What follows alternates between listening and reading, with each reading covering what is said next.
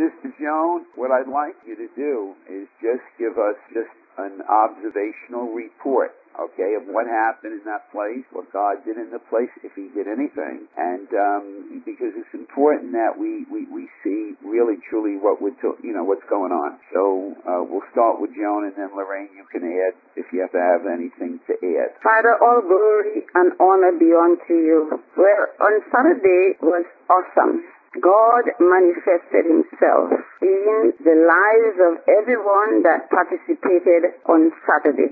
I was so joyful to see God, our living God, the living God, touch each and every person that attended the service on Saturday. The power of the Holy Spirit was so strong. Everybody that was touched was slain in the Spirit. Everyone that was there experienced a touch from God, and the impartation of what happened there on Saturday in the lives of God's people was transformation. There were some people that have never experienced a touch from the Almighty God. Some may be skeptical, maybe because they have never gone to the right church where the power of God falls down. But on Saturday, I am here to say that I have experienced the touch of God before, and for my own personal testimony, once again I was touched in a mighty way on Saturday, including everyone that came up. They were touched.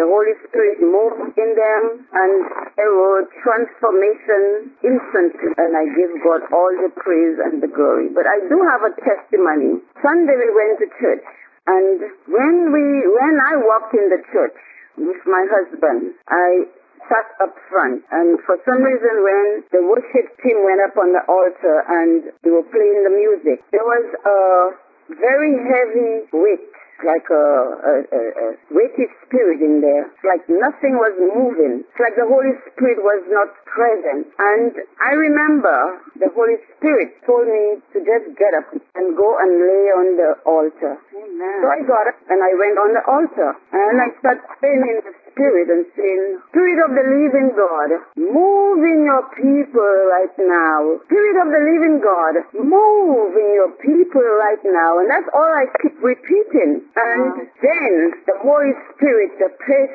just started moving. Even the pastor, she confirmed afterwards, she said she didn't know what happened. Usually she comes in with a hearty spirit, but for some reason she just was not getting it. It's after I went and lay on the altar, the Holy Spirit started moving. And, when I looked behind, I saw my husband on the side of me, so he came to also on the altar. Not even knowing my friend Laurie was right on the altar too.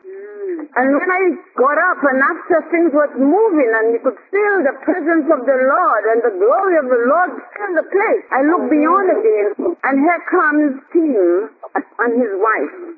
Two other people that were in the praise and worship here on Saturday. So they really understand what it is to bow before God. And we all on Saturday went up to the altar. And it was, after that, everything just flew. The Holy Spirit just flew in that church. He just flew in that church. And I give God the glory, because I know worship, what worship is all about. Sometimes we go to church and we praise God. Yes, it's very important to praise God for what He has done for us. But when we could go and kneel and bow or prostrate ourselves before our living God, just for who He is. Just for who He is. I'm telling you, when we continue living a life of worship for God, there is nothing that could take the place of that. True worship, God is taken for that. So I give God the glory, and this is a testimony that going up on the altar, kneeling, bowing, and prostrate ourselves before our living God will make the Holy Spirit move in us and through us. To God be the glory.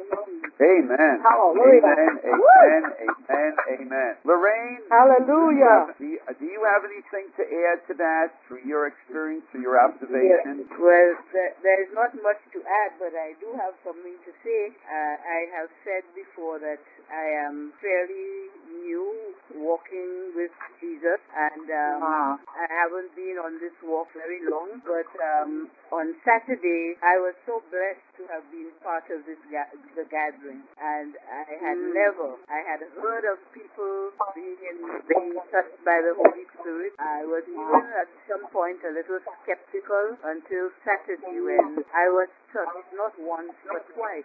I was more than touched.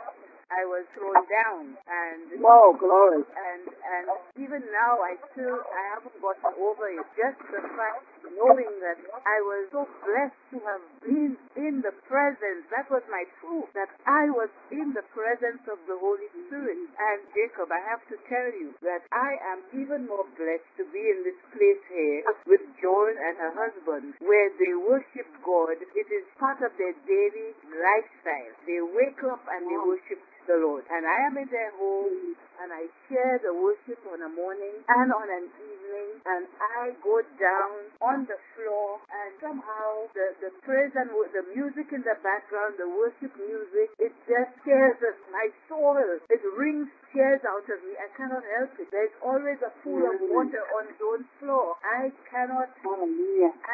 still cannot get over the fact that I am allowed into God's throne room of grace, that I can lie at his feet. I can lie at my Lord's feet, and that I am even allowed to be in there. I cannot. I get over it yet. I don't know if I ever will. But I do not want to live any other way. And I want this for everybody that I know.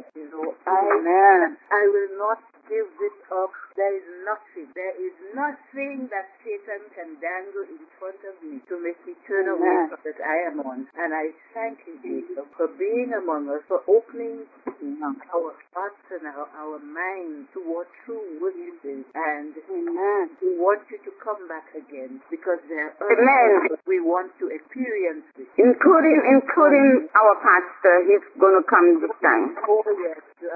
Praise God. Praise God. I am so happy that you gave this testimony for everybody, because I know that lives tonight are being changed through the anointing that God has used both of you tonight. There was an anointing that you're both carrying now since you've been imparted. And there are many on this telephone tonight, who haven't made worship truly part of their life on a daily basis.